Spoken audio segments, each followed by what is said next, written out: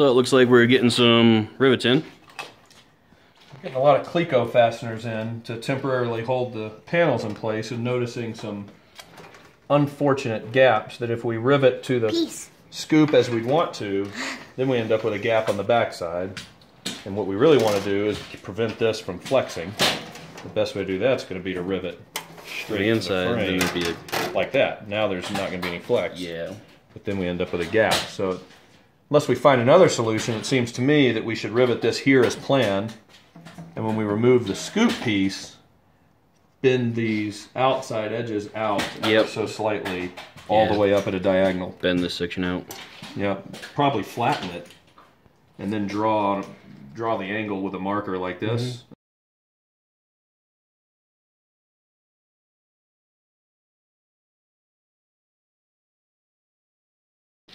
So now looking at the CAD drawing, it looks like those triangle pieces might go on the inside of these flaps, but it still looks a little wonky when we do it. Still too much give on the sides when you do that, as opposed to fastening it to the frame itself. Well, we'll still fasten it to the frame, you just fold it out, I think. I think. I mean, we have to remove this and recrease this whole piece, because this doesn't have that much bend in it. So here's going to this is going to the outside, which leaves this gap. It looks like they want you to go inside. Of course, the notch then doesn't line up with the frame as well. And you also end up with... But we're assuming it's an accurate CAD drawing. You also end up with a whole lot of gap back here. Yeah. And so you're going to end up with this much flex. Unless we also rivet like this and just have a bend. Yeah.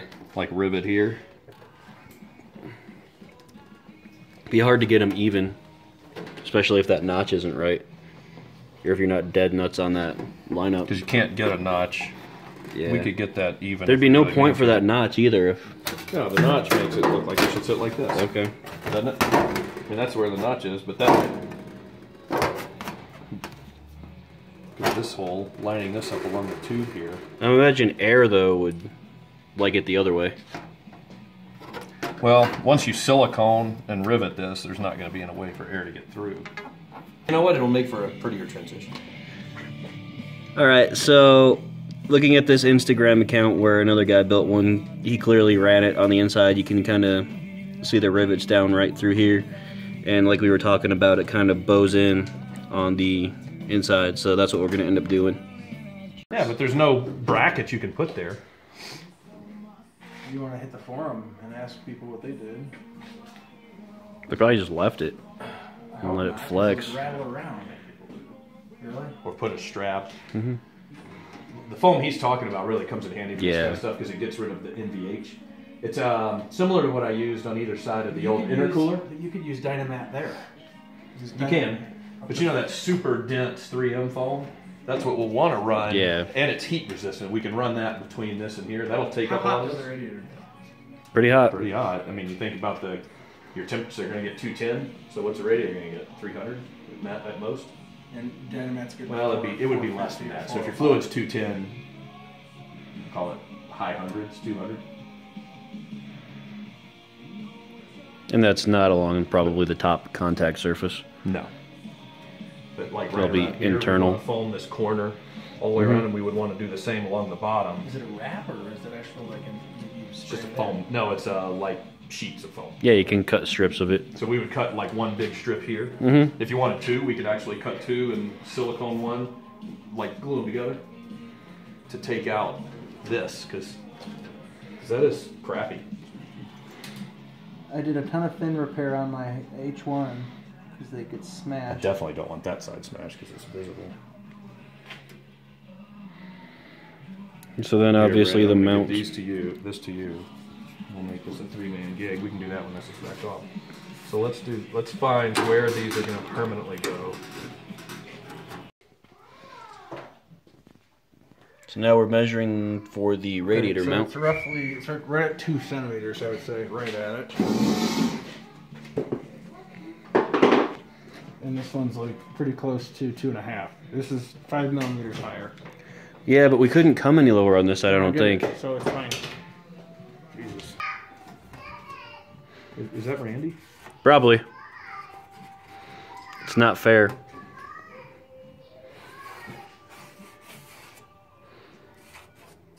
Just marking off for rivet holes so we can drill from the back. Yep.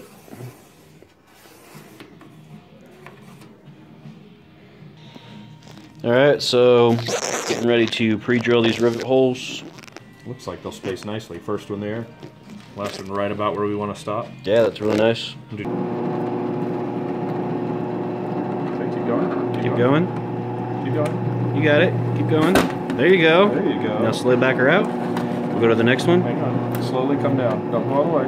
Yep, just make sure So I that it can line matches it up. up. Yep. Keep going. Keep going. There you go.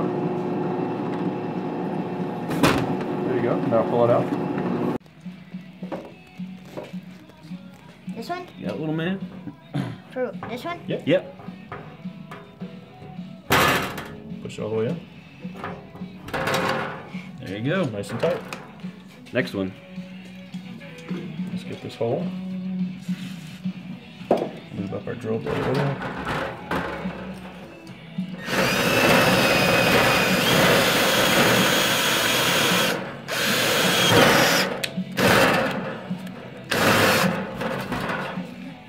Okay. You're up.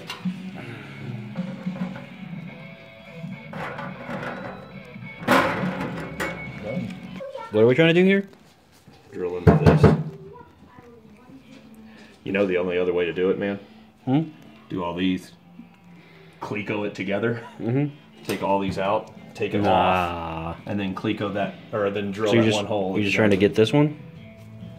that one. Well, that one can't you... Oh. I can't get the right angle drill. Can't even get to that. That's what I'm saying. May have to take these out off, and if I get the rest of these, it'll hold this exactly in place, and then pop that one with it off the car. That's a pain in the butt, but I don't know another way to do it. Yeah, that's kind of tight. And if we measure it off and try and get it right from the back, we have to be pretty exact. Yeah, I wouldn't... Let me think about it. It's moving. Panel's moving. What is? The back panel? Yeah, I need this panel flush. I need to. Clamp it. You got another clamp? What happened to the?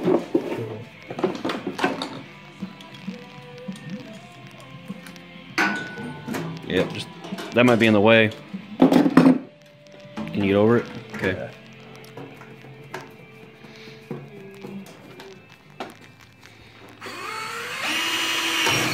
Thank God we had the Chinese drill. Okay. So it looks like we got most of the riveting done, and it's solid. It's not going anywhere. Granted, we still have this bowed-in gap, but that's not a big deal. Yeah, I don't think that's going to be an issue, and if anything, it kind of creates a nice curve, and the frame's not curved. Yep. So by the time we do final assembly with some silicone, some stainless rivets, And get it all powder-coated black, it'll look killer. black with stainless rivets against it, will look really nice. Alright, I think that about wraps it up for this one. That's it tonight. So the rest of the car's metal is done in a similar fashion. I just didn't think it'd be worth having hours of film of us putting on metal pieces with Cleco fasteners. These upcoming shots are getting the chassis ready for powder coat. We had to build a parachute mount, which you can see on the back. And he also has an air jack suspension put on it where you can essentially attach air to the back of the car, and then 4 jacks descend and it lifts the car off the ground. So you can then put like little metal pieces underneath it and turn them into jack stands. And then the reason that he wanted to do that is because the front splitter of the car, when you open the hood, would end up dragging on the ground otherwise. And this allows us to open the hood without getting out like jacks and stuff, and I think it's pretty cool too. So you can see him working on it here in the background and some of the earlier shots with the blue tape wrapped around him. So with that being said, that's about it for episode 2. The car just went off to powder coat and it came back, and there was some suspension stuff and brakes we put on.